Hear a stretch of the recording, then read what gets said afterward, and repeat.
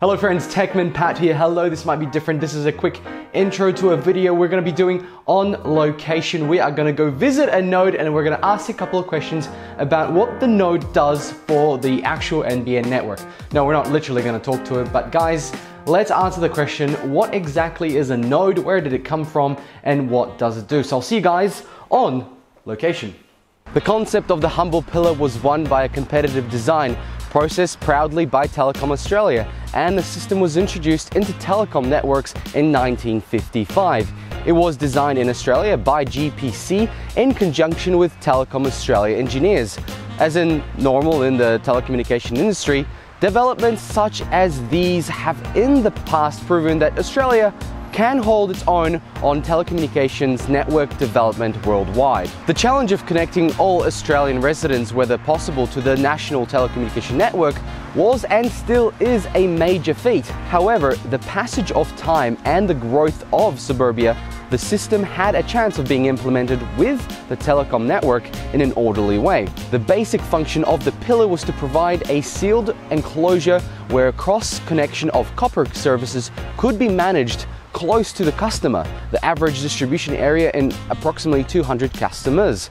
Therefore, the standard product aims to service all customers up to 500 meters from this cross-connection point. The pillar count capacity of a standard pillar is 900. Broken down, it allows 200 pairs incoming, which is the exchange side, 200 pairs outgoing and to the customer side, and 500 pairs for spare capacity. There are also two variants in the common product, a 300 pair and an 1800 pair capacity pillar. Both of these products exist in the telecom network at a much lower rate. The pillar is pressurized, which enables it to sustain relatively high levels of submission under water. The feature has proven itself time and time again since 1956. The product has also been taken up by other carriers around the world and other utilized locally in Australia.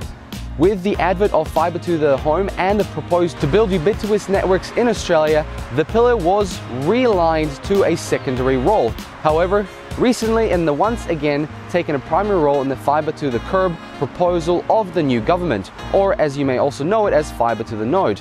It will provide high-speed services to customers at a rollout rate that cannot be matched by the provision of fiber to the home network. Thank you very much for watching. I hope that has been a little bit educational. I'm actually putting together a much longer video explaining the whole step of how it goes from that node down to your house and into your internet, into your computer. So stay tuned for that.